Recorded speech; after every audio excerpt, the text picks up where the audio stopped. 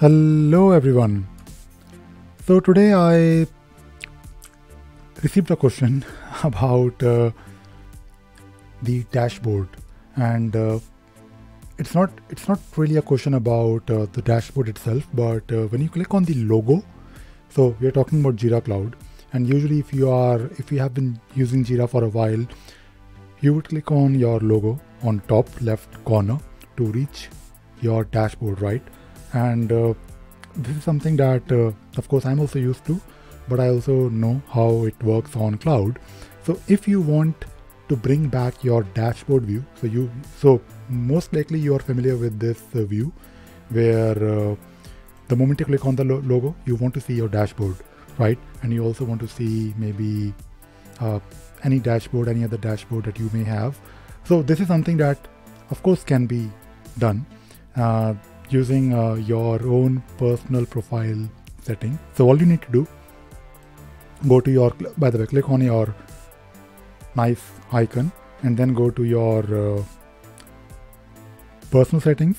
I hope I'm doing it correctly. Yes. So you need to go to the personal settings, and if you notice, there are a few things that you can configure.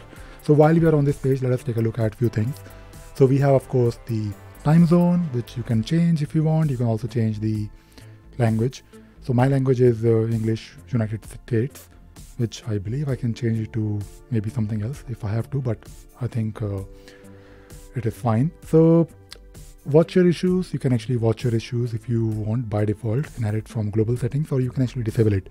So I think watching your issues makes sense because it is your issue, right? You want to know what is happening. Then this is the main thing, your Jira homepage. But I mean, right now it is project directory, but you can change it to your work. So basically this particular your work page, this is something that you can reach, and you will notice things like the recent projects that you worked on. You will see all the starred dashboards, and you can see the list of some issues, recent issues viewed. So it is also like a dashboard, which is also fine. But if you are if you're feeling a bit nostalgic and you want your dashboards, when you click on your Jira logo, you can select it here. So before we save this setting, let us take a look at what else we have. So we have email notification for issue activity. Send me an email notification, yes or no.